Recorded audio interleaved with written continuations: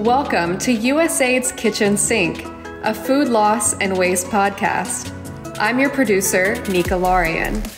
30 to 40% of the food that is produced is either lost or wasted, contributing to a global food crisis with over 800 million going to bed hungry. Listen on as USAID experts speak with researchers and development professionals to explore solutions to this critical issue that demands a kitchen sink approach. When it comes to climate, food security, and food system sustainability, we have no time to waste. Thank you for tuning in to USAID's Kitchen Sink, a food loss and waste podcast.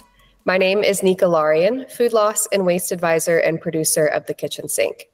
Today, I will be speaking with Joanne Muchai Murunga, Chief Operating Officer at Kentaste, a recent awardee through the USAID Market Systems and Partnership Activity Food Loss and Waste Partnership Facility.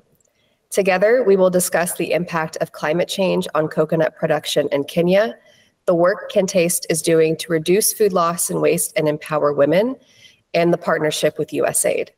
Welcome, Joanne. Please introduce yourself. Thank you so much. My name is Joanne Muchai Murunga, and like you mentioned, I work at Kentaste as the COO. I'm by trade a sales and marketing professional. Actually, fun fact, I am a chef by profession, or that's what I studied initially, and then I kind of transitioned into business and then into manufacturing and agri-processing. Really excited to be here and talk a little bit about food loss waste and what we're doing about it. Well, thank you, Joanne, for sharing a little bit of your background. I did not know that you have training as a chef, so you have definitely an interesting perspective when it comes to food loss and waste. So I'm looking forward to exploring that with you further. Let's start with Kentaste. Can you provide some background on Kentaste and how you are working to reduce food loss and waste in your operations? Sure. So Kentaste is a manufacturing company and we produce coconut products. We work in the south coast of Kenya, which is in East Africa, and we work across the Kenyan coast with about 5,000 smallholder farmers. We source the coconuts from them. We have 5 collection centers in those regions, and then we bring the coconuts to our factory where we make all these, nice, amazing products, and we distribute those products in Kenya across about 1,000 retail stores, and then also regionally and internationally, both in retail and in bulk. And Kentaste has been really doing this scale or level of production the last 3 years, but we really did start the journey in 2014, just building up the value chain and beginning to work with farmers in a value chain that has often been neglected. The coconut value chain in Kenya is very disorganized. It is not structured. It's relatively young when you compare it to maybe the tea sector or the coffee sector. And Kentaste has really been at the forefront of leading the growth in this sector. And we're really, really proud of the work that we're doing. So in particular with food loss waste, like I've mentioned, the coconut value chain is still very young. We do have in Kenya, some reports say a capacity or a production capacity of 300 million coconuts annually. So if you think about it, without Kentaste or without any large processor, if it was anybody else, these coconuts would mostly be going to waste.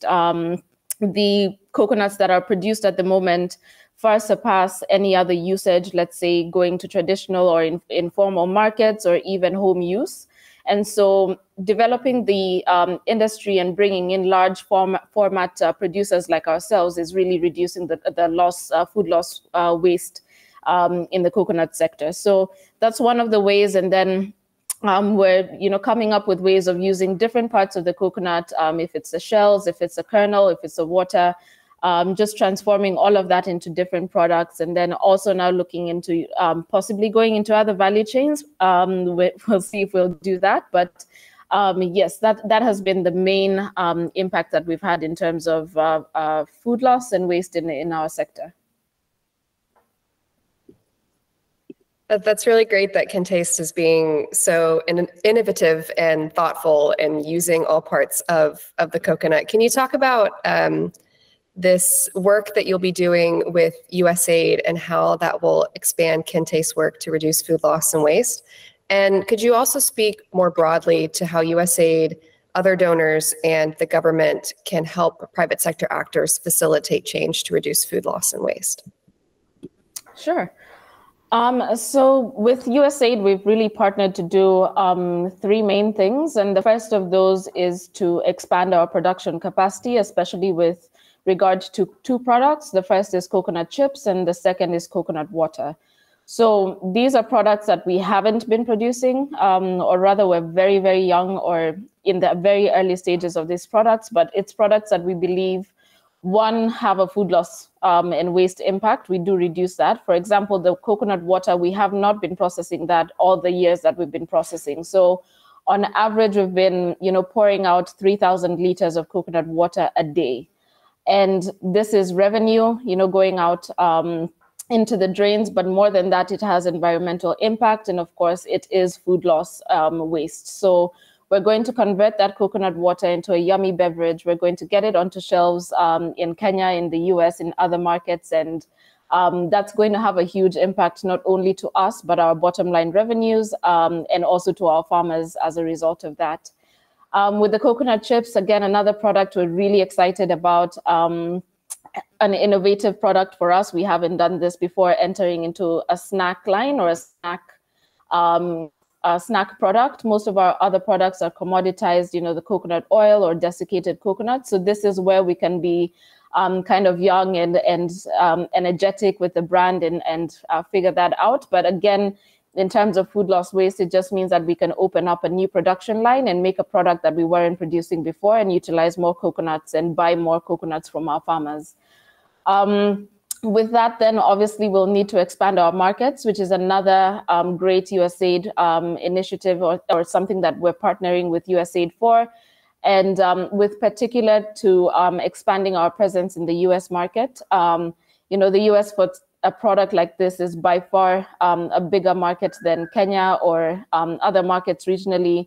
So if we just get into the market, get a foothold with 1, 2, 3 retail stores, that would have a huge impact on us. And again, this all translates just down to us being able to buy and process more coconuts and also, impact the farmers a lot more.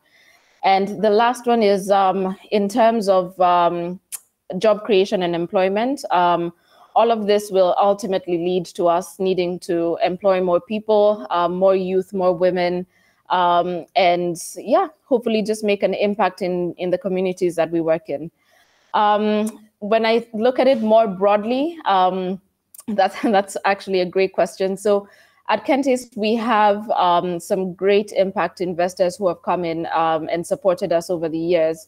But I think what we've noticed in terms of food loss waste is there needs to be patient investment in terms of allowing companies to create a little bit slower, to invest in R&D, to try new products. And that's one of the things that partnering with USAID has allowed us to now do, is to use the funds, which is a grant, to use the funds now to experiment, to get the product right, to get the marketing aspect right, to get everything right so that we're able to take it to market. I think often when you look at funding or other partners who have maybe interest tacked on loans or have very punitive time limits on loans on things or investments, that makes it a lot harder, especially for SMEs, to get that process right. So I think that's the one thing that I would say to other donors, government, private sector, is a lot more patient capital is required in the sectors, especially with SMEs in developing countries as well. Yep.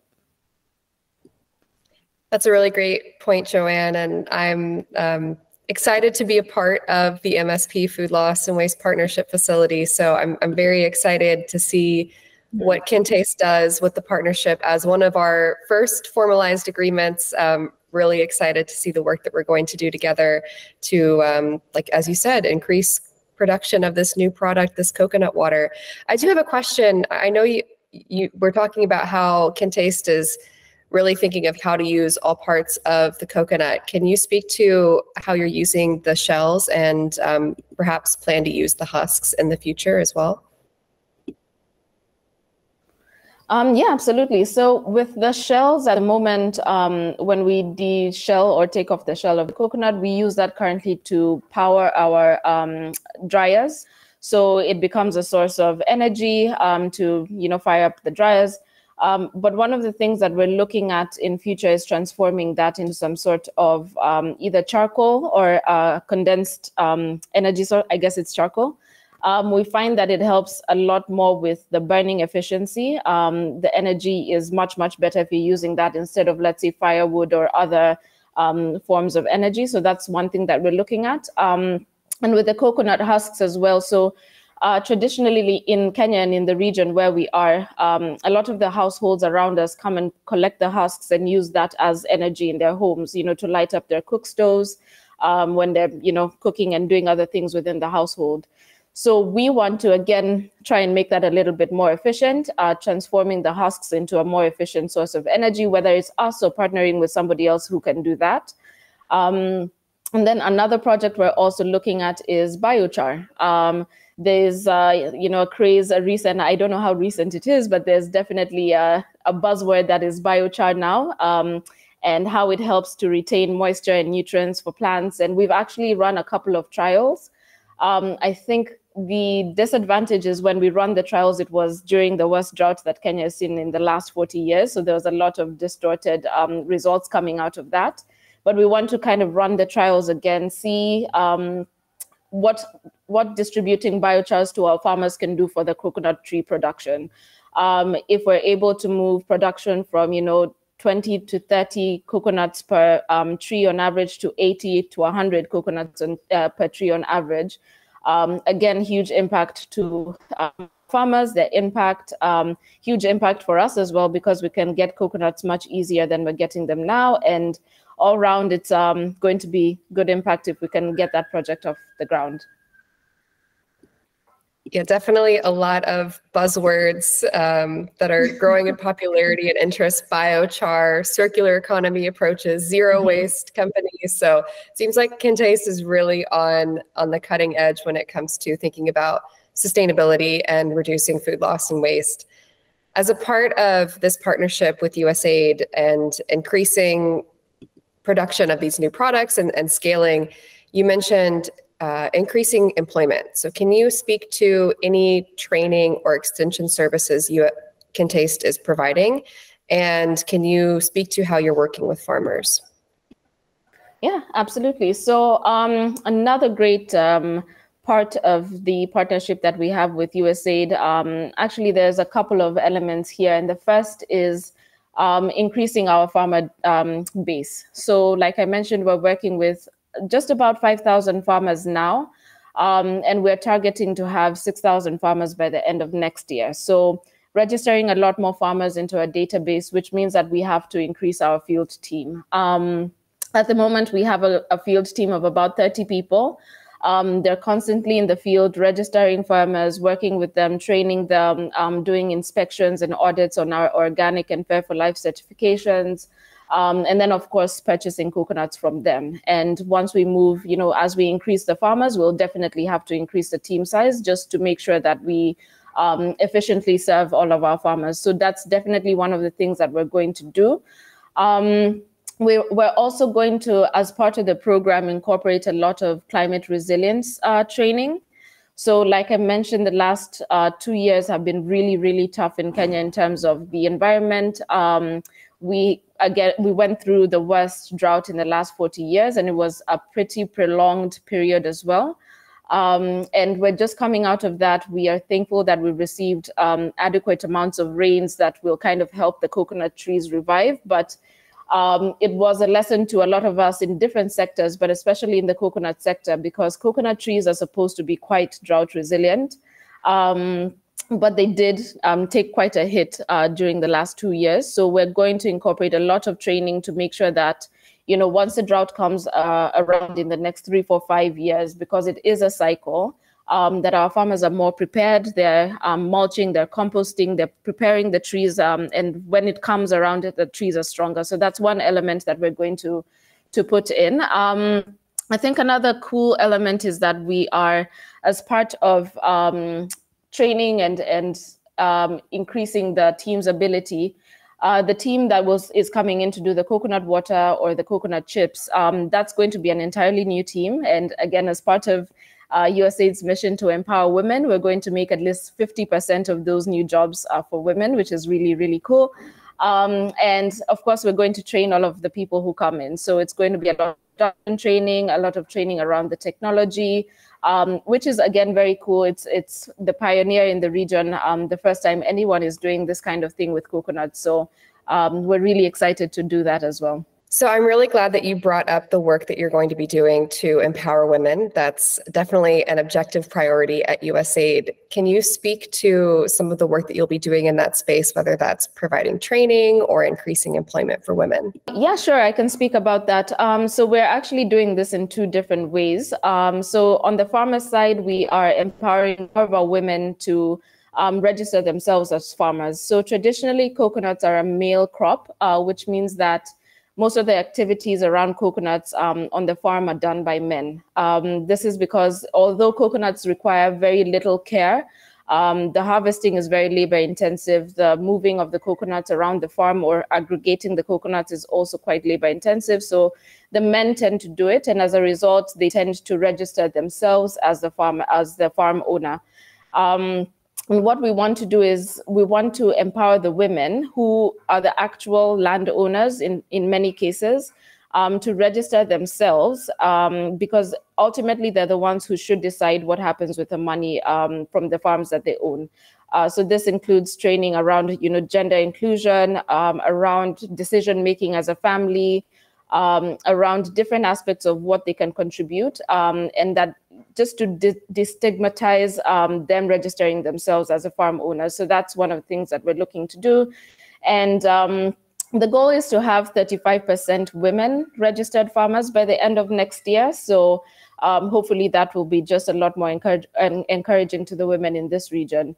And then the second thing is around our employees. Again, like I mentioned, we're planning to have at least 50 new employees in the new production lines, and 50% of these being women. In Kenya, women in manufacturing is, as you can imagine, probably more rare than in Western settings. But because we want to have a focus on empowering women in these communities, we are going to give them the training that they need. The lines that we're bringing in are highly automated, so that also allows them to engage more with the machinery and get into the production line. We currently have 30% women on staff, but a lot of them are on the administration side, just because, again, it's a very labor-intensive process in terms of our processing.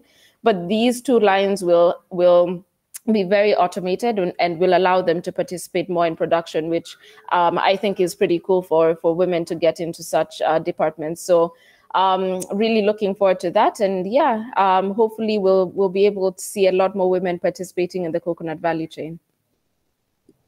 That's excellent. I think that's one of the most exciting things about working in the food loss and waste space, but also more particularly with the MSP Food Loss and Waste Partnership Facility is there's so much opportunity for innovation and job creation, empowering women and youth. And at USAID, we also talk about the triple wins of reducing food loss and waste. So the impacts that it can have to improve nutrition and food security, increase economic development, and of course, mitigate climate change. So that is where I want to end our conversation today. I know you spoke earlier about the trainings that you're providing on climate resilience, and you mentioned that you've had one of the worst droughts in Kenya. So can you speak a little further to how climate change has impacted the coconut value chain?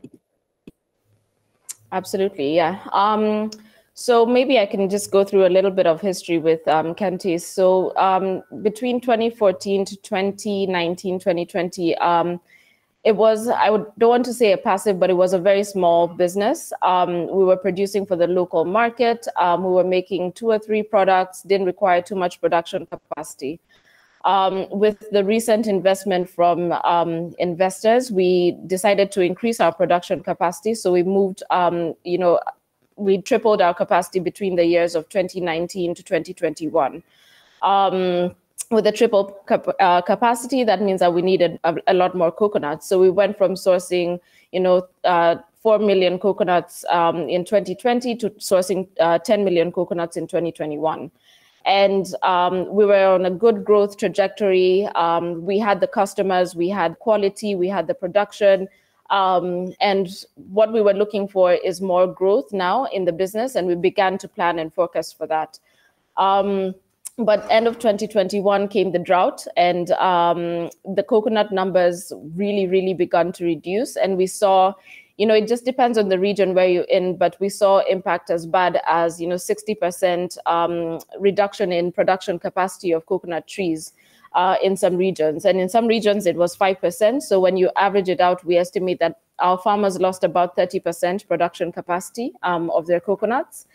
And then we also saw the death of coconut trees. So not only were the coconut trees producing less, we actually lost a significant number of coconut trees as well. So coming out of that, 2022, 2023, we've had a difficult time sourcing. We've gone back to the 4 million mark, whereas we should be growing towards the 30 million mark where we want to be. But it's not an unsurmountable task, right? The coconuts are coming back, the rain, again, we're just thankful for the rain.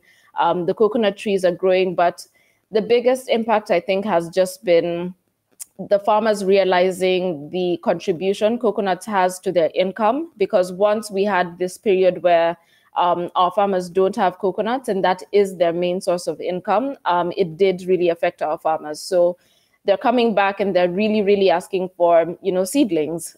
So that's one of the projects that we're looking to run. We're establishing our own seedling nursery so that we can hand out seedlings. We've done this previously. Again, pre-2021, we handed out about 100,000 seedlings to our farmers, and we do this on a cost share basis. They pay for 50% of the seedling and we take 50%. And we want to get back to doing that, but we want to now formalize it and grow it a lot more. So we're looking to hand out 1 million seedlings in the next 5 years, and it's a little bit of an ambitious project for a small company to be doing, without the assistance of government or other public sector. But with the support of private partners, with our investors, with partners like USAID, we're really excited to get that going and get seedlings to our farmers, help them establish them, grow them, and help them get a lot of the economic capacity or capability that they lost back. So yeah, that's one of the things that we're looking to do. I think another thing is still going back into the training and extension services, just preparing our farmers a lot more for what the impacts of drought, especially on, like I said, their livelihoods and income, just making sure that when it comes around next time that they're prepared to have stronger trees and have coconuts even during those tough times. Well, I really applaud the ambitious work that Kentaste is doing in this space. I think obviously the relationship between climate and food systems is bidirectional and very intricately linked. And I think a lot of people understand that our food systems and agriculture can have an impact on climate.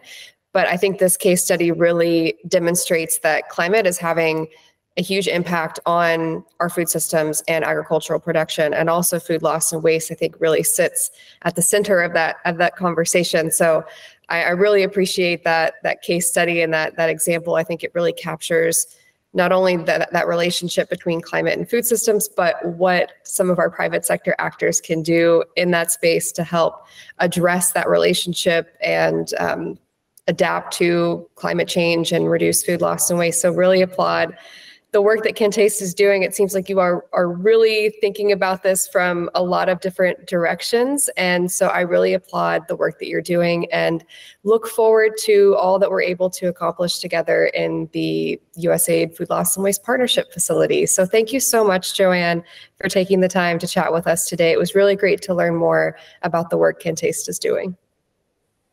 Thank you. Thank you for having me, and thank you for being a great partner. And we're also looking forward to seeing what we accomplish together.